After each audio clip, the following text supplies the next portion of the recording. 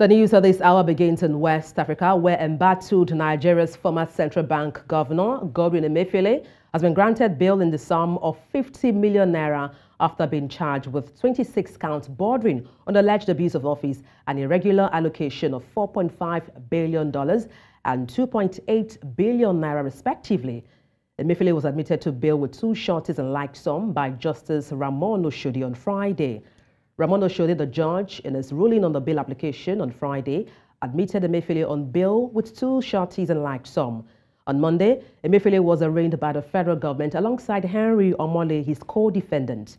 Highlighting the bail conditions, the judge said the two sureties must be gainfully employed and have 3 years tax payment with the Lagos state government. The judge ordered the addresses of the two sureties must be verified. And to help unpack this, I'm joined live on the news by a legal practitioner, Justice Ojieno. Good afternoon. Glad to have you join me. Good afternoon to you, and good afternoon to our listeners all across the world. Okay. Pleasure. All right. Now, could you provide an overview of the proceedings so far in this case against Mr. Godwin Emefiele, particularly regarding the allegations of abuse of office and also irregular allocation of funds? Okay, for me, I think that generally the government has done everything that it's fairly expected to do. In this case, of course, they arrested him, they brought charges against him, and the charges, he was made to plead guilty promptly. And of course, the bail hearings came up, and the judge too has done his bit by giving what I think is a very, very fair bail condition, especially against the backdrop of the amount or the allegations that are preferred against the former CBN governor. But if he feels that he can't meet the bail conditions, it now behoves on him and his lawyers to actually apply to the courts to vary the conditions. But generally, I don't think the terms of the bail conditions are onerous. Let's talk about the factors considered, in arriving at this decision to grant Emefiele bail. What are the conditions of this bail we're looking at? Okay, for me, I think that one major factor that's considered is the fact that he is also on numerous other bills, because now we even have a fatigue of following Emefiele's cases. I don't think, except it's a legal practitioner like me that is following all his cases, if we are to use cheap balance, bumper to bumper, they may not be able to say, okay, this is exactly a case against him, because they practically have lost count. So a number of cases have been against him. He must have dropped his passport at some point in the earlier cases. So that would be a major factor in the courts not saying he should drop his passport. So they feel that the courts might also have considered the fact that there have been other conditions levied against him in other courts. So, and also another major factor is he hasn't been problematic so far. He hasn't attempted to jump bail so far. So that would also have been a condition. Maybe the court also feels that he is not a witness, that he is not a defendant that may want to tamper with the case. Because ordinarily, these are things that the courts, because they feel that a suspect will go and tamper with the witnesses, intimidate witnesses and all, the court will decline those. So I feel that the court must have done its own extremely due diligence with respect to the situation before giving him what I feel is a very, very fair bail condition. Well, if you recall, December 2023, Emefiele was first granted bail of 300 million naira. And then afterwards, what we heard was he was unable to meet up with the bail condition. Now, going by this antecedent, do you see the EFCC, honoring this bail if Emefiele fulfills the conditions? I feel so. I feel so, and I honorably expect so in the interest of rule of law, because they also are an organization that are created by law. It will be illegal and unlawful for them to attempt to not fulfill it, for them to attempt to not have him released if it fulfills all the bail conditions. And of course, I expect that Emefiele's lawyers too will have to maybe rely on the what we call Forms 48 and 49 of the Sheriffs and Civil Processes Act to bring contempt charges against the leaders of the EFCC if they do not honor the terms. But generally, I feel that they will honor the terms because they actually eventually honor the term by releasing Emefiele last year on the 22nd to go and enjoy Christmas when he successfully perfected his bill. So I expect too that even though law enforcement agencies can be very, very funny at times, I expect that this will not be an outlier. But what other dynamics are we looking at here? What steps are anticipated to take place, probably in the legal proceedings against Mr. Godwin Emefiele and his co-defendant, Mr. Henry Omole? I think it will be as plain as milk, actually. It will be straightforward because I don't foresee any legal gymnastics because they've been at it, they've done it repeatedly with respect to his other cases. So I just feel that there won't be any surprise. It's just going to be straightforward. How would you assess the strength of the prosecution's case against Mr. Godwin Emefiele? And then what potential legal strategies do you anticipate the defense may employ moving forward? Okay, for me, that may be a very, very direct question that may be hard for me to answer, especially because of the ethics of our profession. But I will say this: the standard that is expected in all criminal trials is proof beyond reasonable doubt, and the major job is on the side of the prosecution. They must ensure that they do a yeoman's job, because if they don't do a yeoman's job, if there is any doubt or any significant doubt, it's the court's duty, pursuant to the laws on our books, especially the Evidence Act, to let Mr. Emefiele go home free and dry. Because as we say in criminal prosecution, we usually say that it's better to let 99 guilty persons go home scot-free than to punish an innocent person. So that is why the standard is so high. So the work of the prosecution is really, really cut out for them. And I expect that this is a fair jury. And or at the end of the day, the judges will land on the side of the justice of the case. So the defendants, yes, they have the defendants' lawyers, they have much to do too, but not as surmounting as that of the prosecution. Well, time, like they say, will tell. We'll just have to wait and see how this plays out. But thank you so much for your insight on the news. Justice Ojieno, legal practitioner, thank you once again.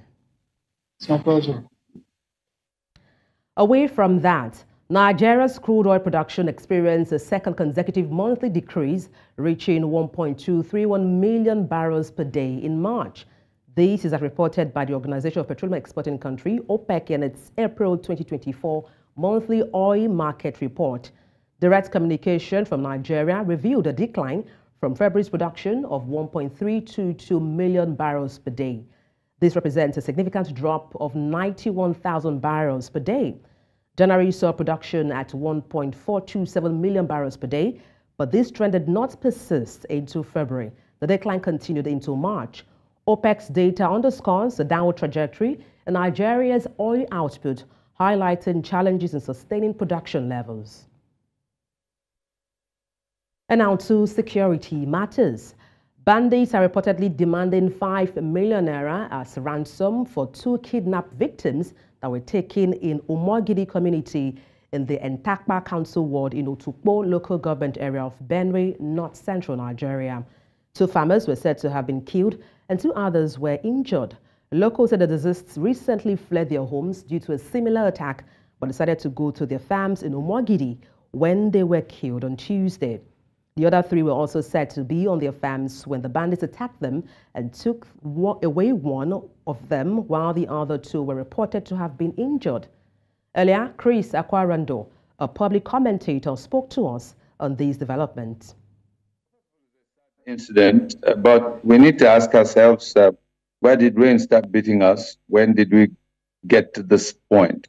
There are some remote causes that must have led to these immediate issues. Of course, we know that Benue has been a flashpoint. You remember the Chief Jukun situations and so on and so forth, but the farmers' health clashes. But the issue is, do we actually think about the remote causes of these issues before we begin to discuss the immediate situations? The immediate causes, of course, could be traced back to the fact that we've never bothered about creating citizens of our country. We have hyphenated citizens, and so you have a situation in which people don't think about the country; they only think about their social, relationships, their religious relationships, their tribal relationships. Okay. Now, we've also should think about the role that state creation had played. When states were created, were we thinking about cohesion? Were we thinking about cultural affinity? Were we thinking about people understanding themselves? Now, three, we must also be thinking about the issue of indigenous settler situations. Indigenes who accommodated settlers. Where did the settlers go? Yeah, and still on security, troops of Operation Safe Haven have been urged to remain resilient in their task of maintaining security of lives and property within their areas of coverage in order to consolidate on the achievements so far recorded by the command. And these were the words of the Theatre Commander, Major General Abdul Salam Abubakar, during the 2024 luncheon with troops of the operation to mark the Eid Fitr celebration. Chizoba Anyonwe was there and now reports. This is the first time the commander of Operation Safe Haven is performing this function since assuming office in June last year. The event, among others, is to commend efforts of the troops in the discharge of their duties and also urge them to keep the flag of the Nigerian Army flying, even in the face of adversity. Your professionalism, courage, and determination to achieve our mandates, especially on the plateau, is worthy of note and highly appreciated. While I acknowledge and applaud your efforts, I urge you not to rest on your oars, but to remain focused in your task to consolidate the gains of all our recent achievements. For the recently fallen heroes of Operation Safe Haven while on duty in Mangu, Major General Abubakar said no stone will be left unturned in ensuring the perpetrators of the crime are all arrested. I have sworn not to rest until all those responsible are brought to justice. And thankfully, we have recovered their weapons and already arrested most of the perpetrators that are responsible, some as far away as Bauchi. Like I always say, you can only run, you cannot hide, we will get you. In the face of daunting challenges, the commander assured continuous motivation of troops, which is paramount if there's hope for efficiency in service delivery.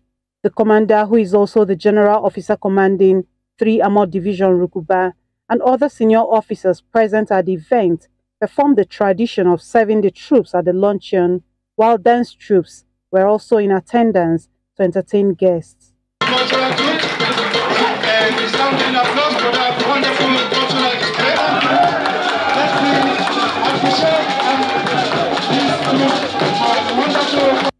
In Jos for News Central, Chizoba Anyonwe.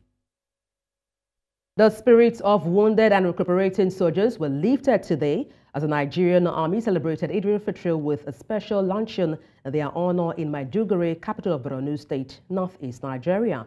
Our correspondent Umaru Kirawa has details.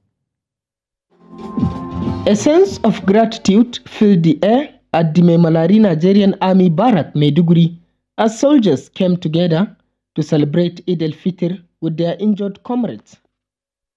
Nigeria's Chief of Army Staff, represented by the Theatre Commander Northeast Operation Hadinkai, took the opportunity to express his admiration for the soldiers' selfless sacrifice, acknowledging the hardships they have faced in service to the nation. I challenge you not to rest on your oars as we continue to work with our sister services and other security agencies in implementing strategic policies of government through successful operational activities and effective tactical actions. I urge you that I will continue to prioritize your welfare while maintaining the sanction and reward system which characterize the sound administrative pillar of my command philosophy, which is to transform the Nigerian Army into a well-trained, equipped, and highly motivated force towards achieving our constitutional responsibilities within the joint environment. He expressed the importance of unity and cooperation among soldiers, calling on them to remain steadfast in their commitment to safeguarding the nation and fostering peace in the region, a view corroborated by other senior officers. We want to use the opportunity to bring together all our forces, including our civilian friends and our families, to enjoy, to forget at least what has been going on in the battlefield, at least to remember that a day like this will always be for us to celebrate despite the hard times. The Nigerian Army pledged to continue with its counter-terrorism efforts to promote stability in the region while calling on Nigerians to continue to pray for their continuous success. In Maiduguri for News Central, Umaru Kirawa.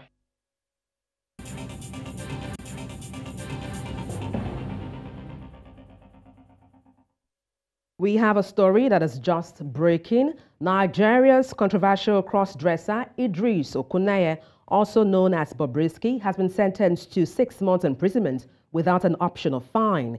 He pleaded guilty to allegations of abusing the Nigeria's currency, the naira, and Justice Adebola of the Federal High Court, Lagos, in a sentence, said the judgment will serve as a deterrent to others who are fond of abusing and mutilating the naira.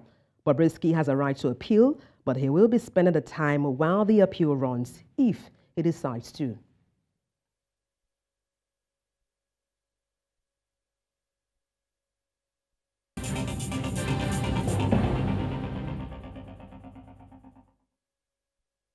Some Nigerians have blamed the high cost of food items in the market for the low turnout of citizens witnessed having a fulfilled Eid Mubarak celebration. Some of them who spoke to our correspondent in the nation's capital, Abuja, say the 2024 Salah celebration has been low-key as many Nigerians are battling to cater for their families in the midst of biting economic situation. Our correspondent, Babelos Obamanu, visited one of the suburbs of Abuja and files in this report. It is that time of the year when the market is filled with people buying one staple food or the other.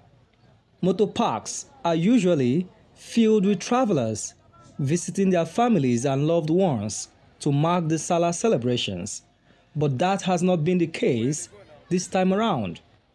We are managing. God will help us. We are surviving. These have become the recurring comforting words in the lips of many Nigerians as they navigate through the tough times, hunger, poverty, in the face of depleting national resources.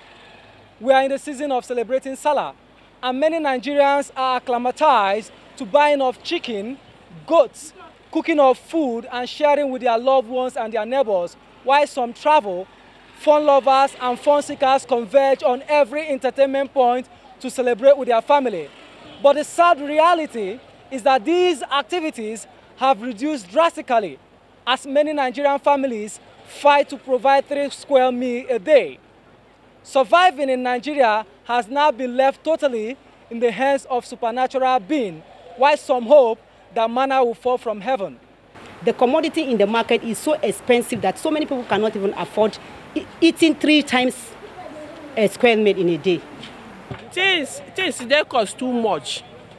Even the salad market will not sell. Nobody will not sell. See tomato I buy since last week. It's still there here.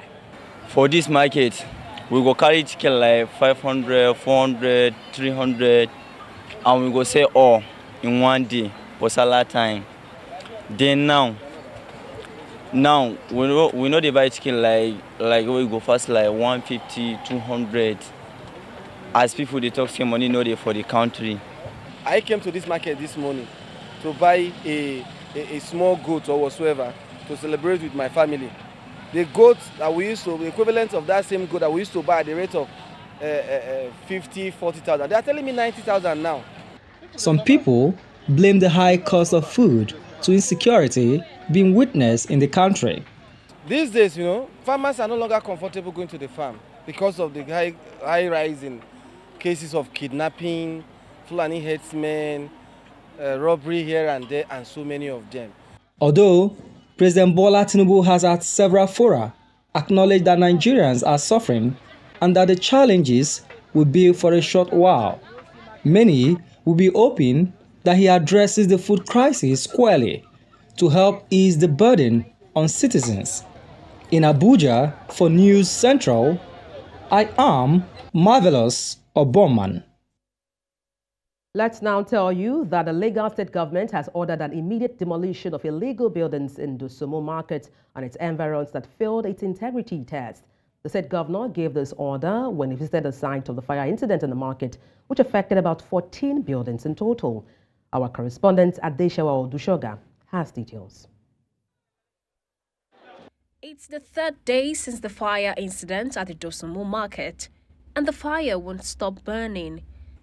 Smoke was still billowing in the sky and more buildings were being brought down to allow for proper control of the inferno. Commercial activities in the market have been stalled. This is what the Dosumu Market now looks like. This center used to be for traders and customers with a heavy presence of commercial activities. But after a fire incident about 2 days ago, costing 14 buildings, the market is now a shadow of itself, and it's only left with smokes that is still billowing in the air, even after 3 days. The traders here are asking one question: where do we go from here?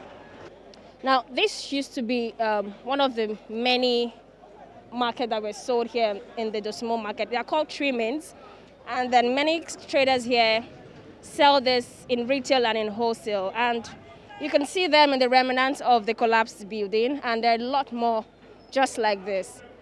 Earlier in the day, Lagos State Governor Babajide Sanwo-Olu visited the market, reiterating the resolve of the state to demolish buildings that failed its integrity test. The governor assured that the Dosumu Market would be closed indefinitely, adding that the government would assist those affected. We will step on as many toes as possible. We're coming back. We're going to take down several buildings. We're going to take down all those attachments. All these extensions that you are doing, totally unacceptable. In response to this, market women affected by the fire and the proposed demolition in a cry for help are asking the government to compensate them for all they have lost in the process, asking that proper planning should be enforced to allow reopening and renovation of the market.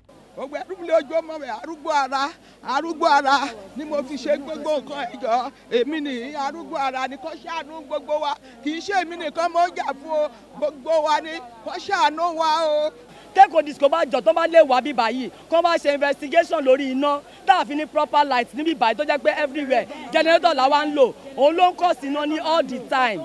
It's the 5th time the Lagos Island market will be experiencing a fire outbreak in 4 months. This has been attributed largely to carelessness, lack of enlightenment on safety precautions, and illegal construction of congested high-rise buildings, obstructing adequate access to first responders in the case of such emergencies. In Lagos, for News Central, Adebola. Thank you for staying with us. The news continues in West Africa, where the Niger Republic has received Russian military instructors with an air defense system and other equipment as part of the West African nation's deepening security ties with Moscow. Niger's military government agreed in January to step up military cooperation with Russia after expelling French forces that were helping to fight jihadist rebellions in several Sahel nations. Russia will help install an air defense system to ensure complete control of airspaces. Niger has also joined neighbors like Mali and Burkina Faso, which are also ruled by military leaders after coups to create a joint force to battle long-running jihadist insurgencies.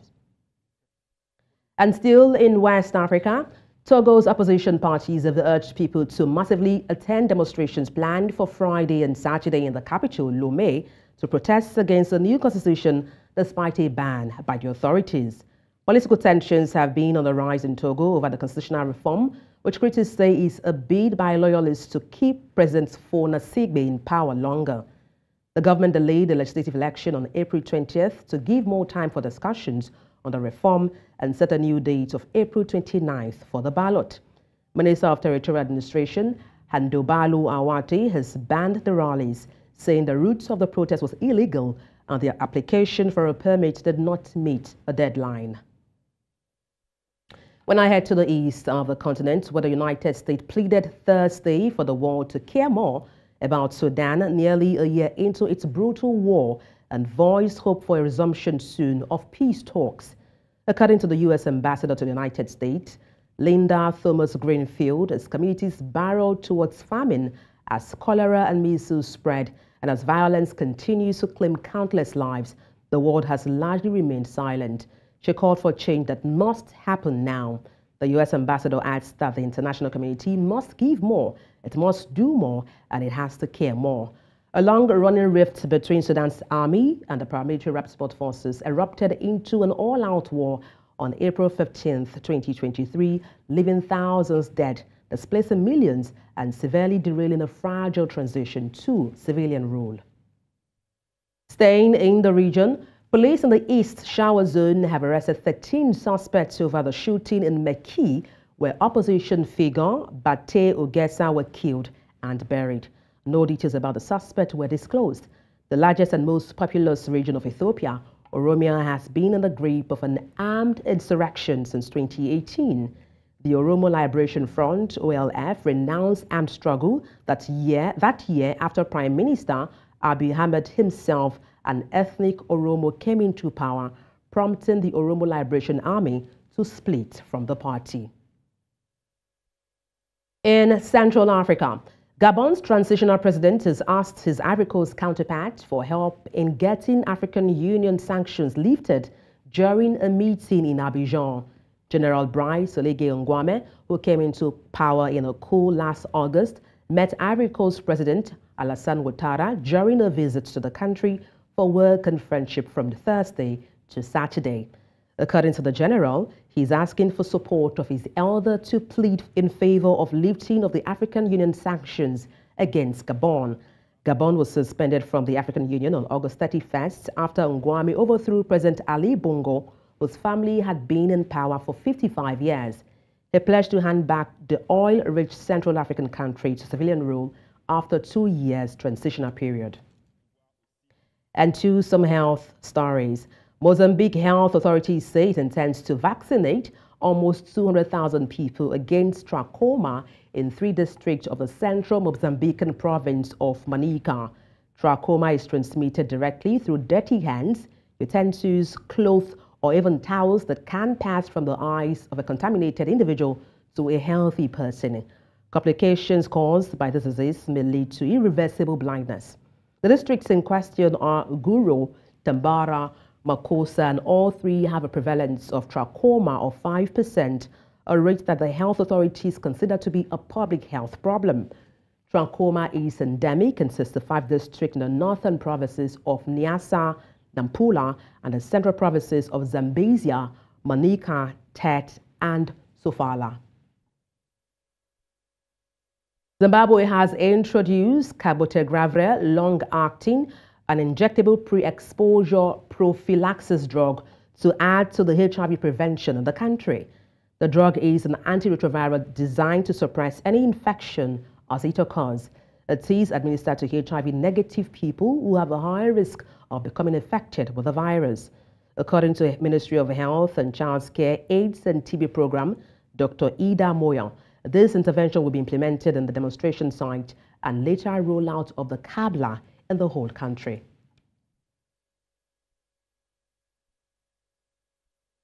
The South African Minister of Justice and Correctional Services, Ronald Lamola, has delivered a public lecture at the University of Johannesburg under the theme Legal Education and its Role in Achieving Social Justice in South Africa.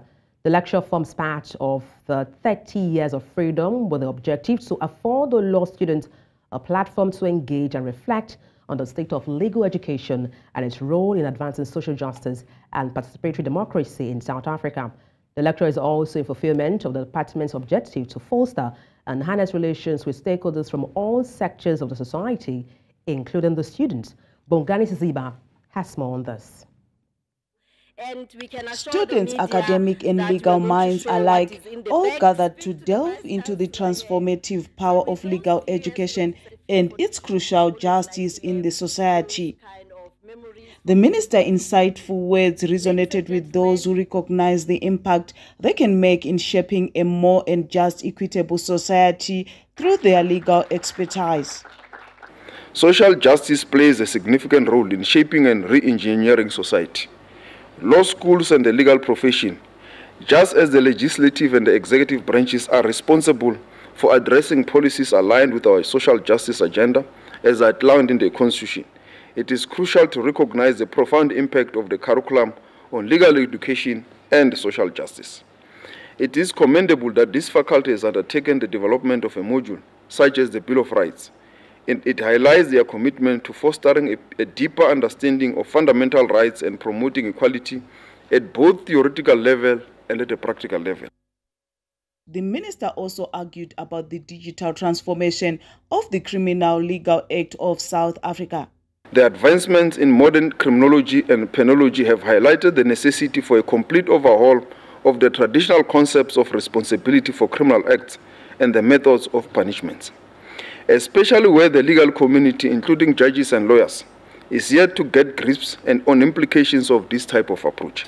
In fact, what we see is that there has been a tendency to resort overly to complex technicalities in criminal procedures, ultimately leading to a breakdown in the criminal justice system as a whole. With what the constitutional system has presented has also led to delays in the criminal justice system. He urged the university to help society imagine the future and look at legal solutions that can be found. I hope institutions of higher learning could also study this phenomenon, where litigants can raise all various points which are within their rights, but these points do delay the conclusion of the processes in the criminal justice system. What is it that should be presented to ensure that there's an expeditious resolutions of conflicts and disputes in the criminal justice system, while still having those technical points, but the technical points must help enhance, expedite, instead of delaying court procedures. For these students, the minister's lecture will serve as a powerful tool in their quest for social justice and equality. So my takeaway from the minister's lecture is that there is a need for digitalization in order to ensure that there is a broader access to justice for all people, even those that are not legal practitioners. At the same time, he realizes that there are cracks in our constitution. Our law is stuck into the center of the knot, simply meaning that we fail to actually understand and enhance a certain understanding of what our law is actually going through. For an example, when we think about an AI as an inevitable future, it's something that we need to enhance and integrate within our legal system. In practice, it might not look like it's the best amongst the world, but in theory, we have one of the best constitutions and laws that protect almost every part of society. Yes. At the University of Johannesburg, for News Central, Bongani Ziba.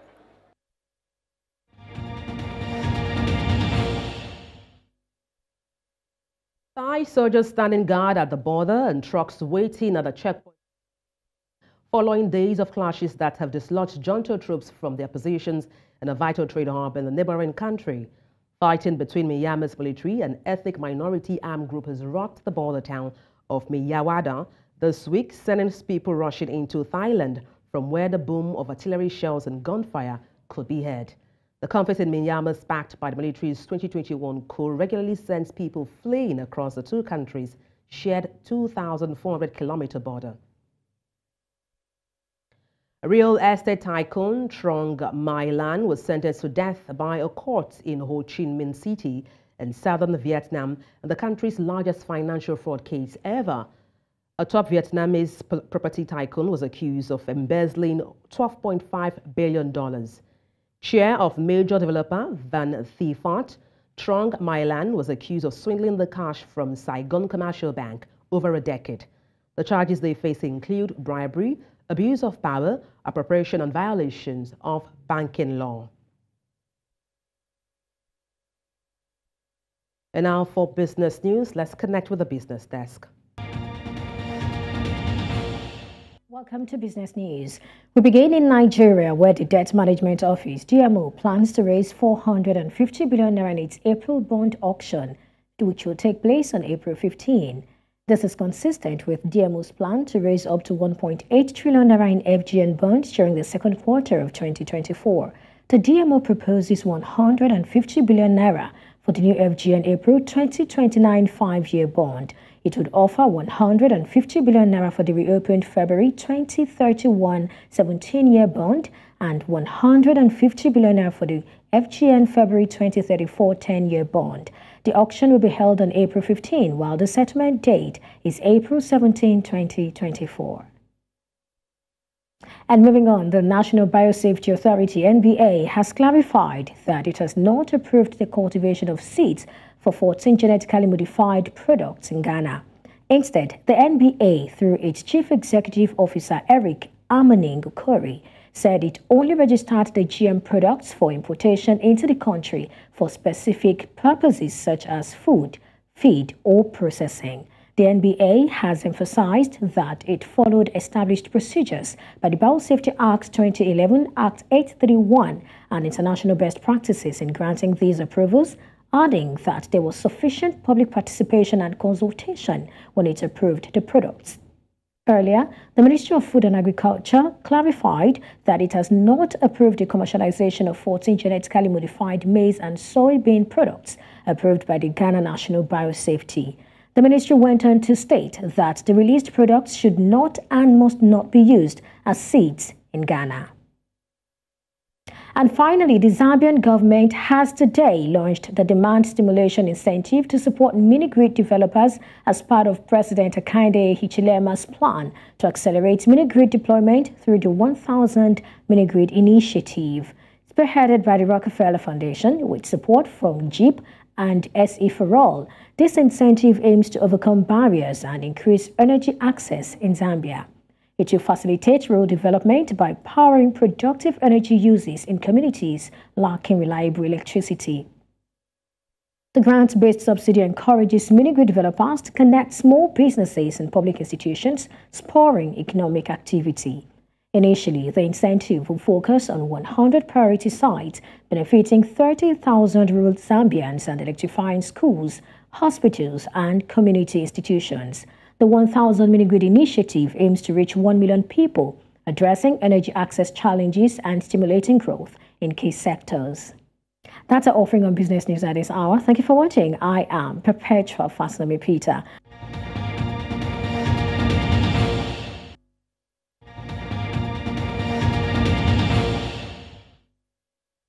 The Confederation of African Football, CAF, have included Nigerian referee Musa Dong Davu among the match officials for the ongoing Futsal African Nations Cup tournament. Hailing from Plateau State, Davu is recognized as one of Nigeria's Futsal FIFA referees, having successfully passed the required fitness and medical tests, demonstrating his readiness for the competition. This appointment holds special significance as it marks a milestone in the history of Nigerian refereeing. The last time a Nigerian official served as a center referee in a Nations Cup game was back in 2006, a drought of 18 years. And that's all on the news at this hour. But before we go, let's take a look again at some of the major stories. A High Court has granted former CBN Governor Godwin Emefiele bail in abuse of office trial. U.S. solicits world's attention on crisis in Sudan almost 1 year on. Gabon seeks Ivory Coast assistance on lifting AU sanctions. Send your eyewitness report to the WhatsApp number on the screen and follow us on social media. We are at News Central TV. You can watch us live on DSTV channel 422, Star Times channel 274, Avo TV and YouTube. Many thanks for watching. I am Adebola Adedugba.